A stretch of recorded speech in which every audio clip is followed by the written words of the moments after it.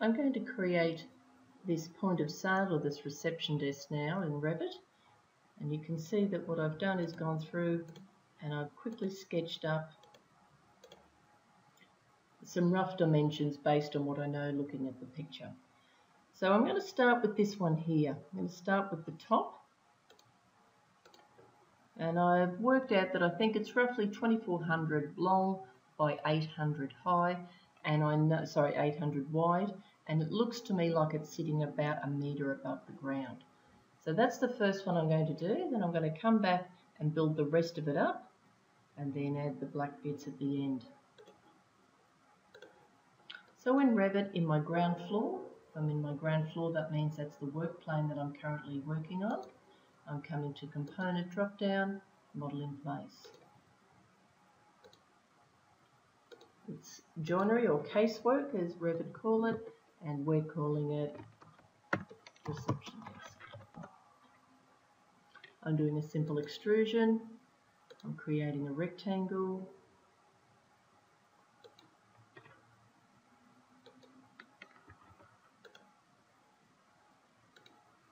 I'm using my temporary dimensions to adjust the size of it.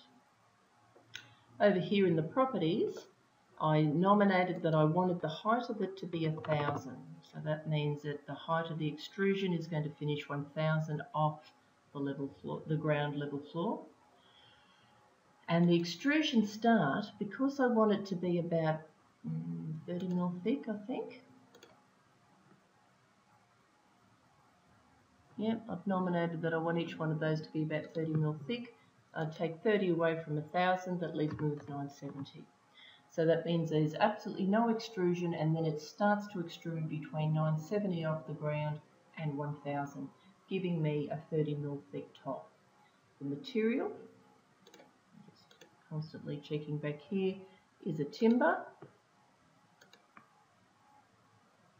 And as I've already made a timber panel for the front, it probably is something more like an MDF at the top. I'll have a quick search and see if I can find MDF. There we go.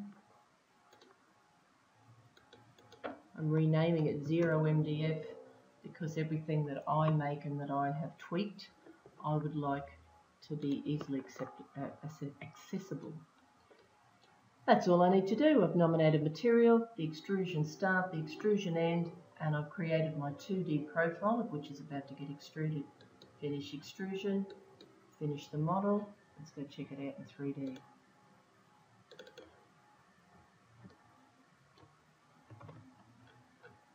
Okay, so now that I've got that, I'm actually going to continue working on in this family. In fact, let's have a look at this in a realistic view. I don't normally work in realistic view because it takes up a fair bit of time as far as just rendering and trying to let the screen recalculate its resolutions. So there we go. Back to ground floor.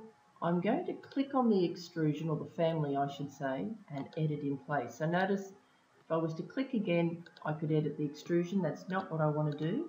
However, I'm in the family and I'm going to continue to add to that family. I can do this in a number of ways. This is just one of the ways that I'm going to do it. So coming back to my sketch, I'm going to create this area here. So I'm going to create the timber panel that sits back and beyond. So create, extrusion. I'm going to, because this is the back wall, make this the front. Looking at my sketch, I can see that I've nominated that it's a 40 mil rebate in, so I'm going to click on pick lines and offset it by 40. Zooming in just by using the wheel. Okay, and I suspect that's not solid all the way through, and in fact let's just go 40. I don't know what the thickness of this is. I'm just going to nominate 40 at the moment. I'm just going to finish that off with a line, and I'm going to use my trim or TR to tidy up these corners. Remember, all 2D profiles must have a closed loop in order for it to work. It's going to start at 0, and it's going to finish at 970. However, I'm going to show you what happens if I just type in 300, big green tick. I'm just going to finish the model and pop back out of it so I can pop in a elevation.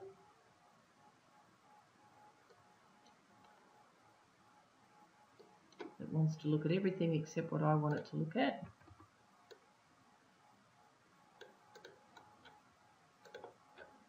Right, because I moved that after I created it, I need to click on the little nose of that elevation symbol and move it so that means that the elevation I'm about to see starts at this point, goes from there to there and looks beyond.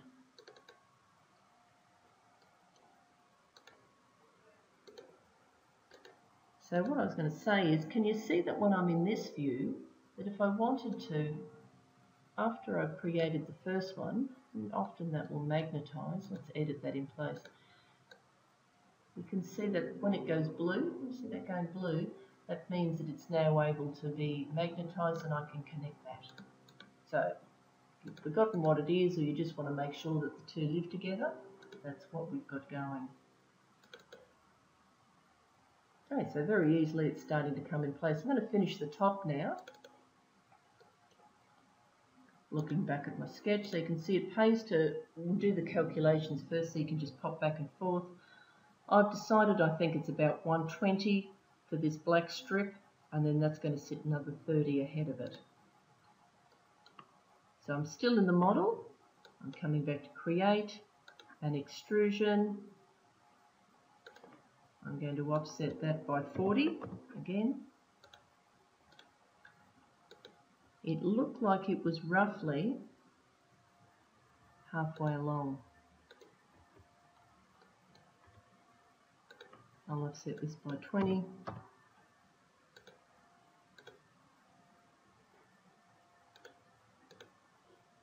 Can't tell what's happening back here, but I'm going to try and match that one.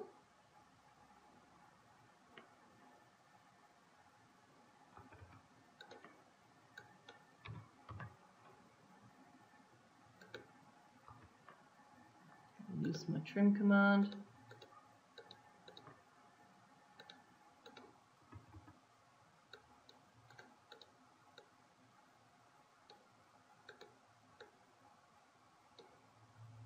And I'll finish it off using a line, making sure I use my snap points to click from line to line. Now this one here is actually a black painted piece of timber. Because all I care about for this one is to make it visually right, I don't need to worry about documenting it and putting a section through, making sure it hatches right. I'm actually just going to choose the material as black paint that I created previously. Go back to my little elevation view so we can see what I'm doing. So that needed to start at 1000. And if it was 120, that makes the extrusion end 1120. And if it helps, you can put in permanent dimensions just to double check that you haven't miscalculated anything.